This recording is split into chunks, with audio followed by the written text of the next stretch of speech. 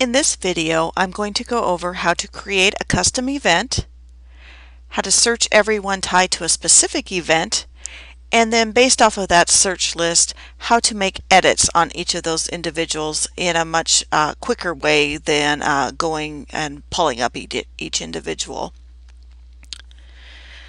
So the first thing I'm going to show you on this person here, I started using Legacy, and when I would record a census event, I would use the event that came with Legacy, which is just titled Census. Since I've been using Legacy, I have found that it makes more sense for me to actually label the census, the specific year and location. So 1860 U.S. Census. It might be the 1885 Washington State Census. Because then when you go over to the description, I put in the description the household, head of household name, then you have the place and any notes. In the generic census, what I was doing was just recording census and the date. In the description, it would be the specific census type, and here it would be the 1870 U.S. Census, and again the place and any notes. I have found in order for me to pull up missing events, people that I have not found in a census, being able to make individual to-dos, that it's much nicer for me to do it in this manner here. So what I want to do is replace all of the ones that I did previous to this method with the current method. So it's not too bad. I can't do a find and replace because this census is going to go to the 1870 U.S. Census event. This census is going to go to the 1880 U.S. Census event. So I can't just simply do a search and replace. So this is the method I came up with. So I'm going to cancel out of here. First thing we need to do is make the specific events. And to do that, you go to View, your Master Lists, and your Event Definition. And as you can see here in the event definition, I have created specific census events. I've got the 1850 U.S. Census, 1856 Iowa State Census, and I've put them with the year first just so they're chronological, and that works for me. What came with Legacy is a census event. So I still have people tied to this census event. As you can see here, I've only done this starting with the 1850 census as I've started using this method. So what I need to do is I need to create some more census events. I need an 1840 census, an 1830, and so on. So I'm going to show you how to do that. To create an event, you just go to Add. You put the description. So in this one, I'm going to do 1840 U.S. Census. And for this event, I do want a description, date, and place field. So I will leave those checked. I click Save. And it populates there, and you only need to do that one time, and then it's available for you to use in the list. So that's how you create the events. Now what I want to do is clean up the people that are still using this old census event.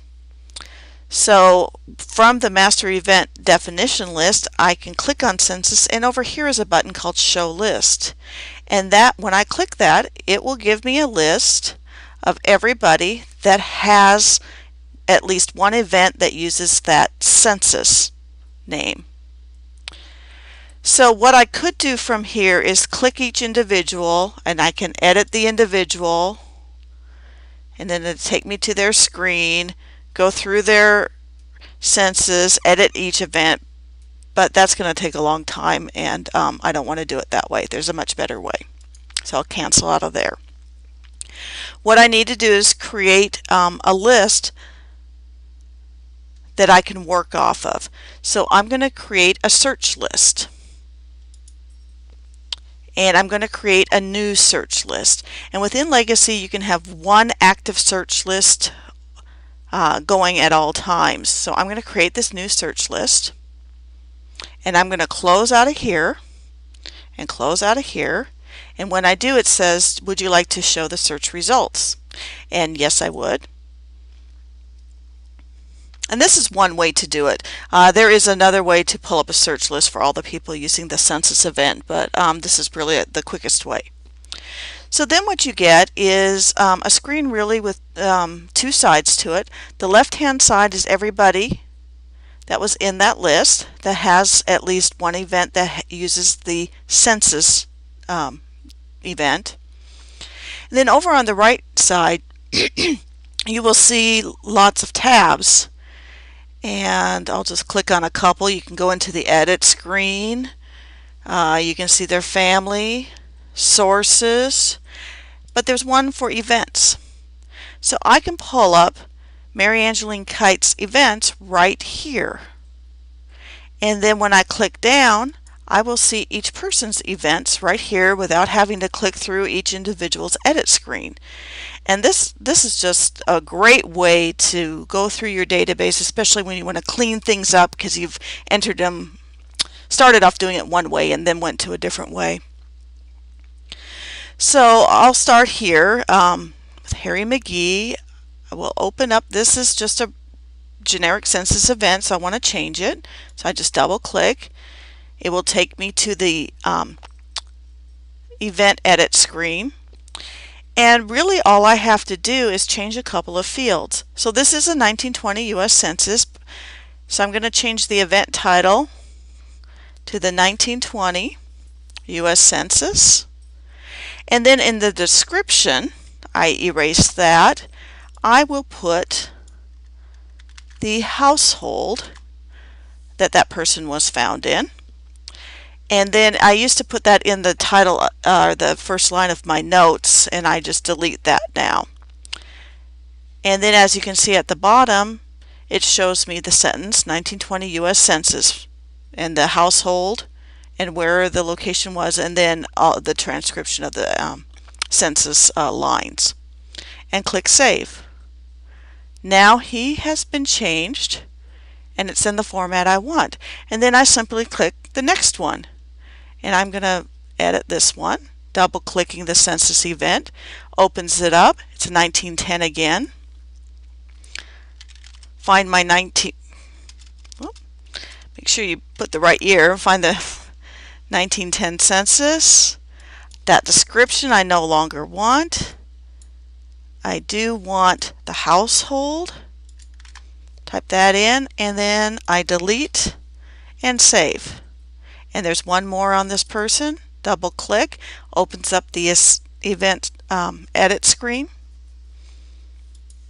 This is a 1900.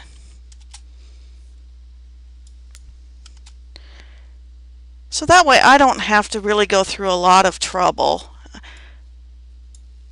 This goes pretty quick. Change, and then I would just keep going down the line.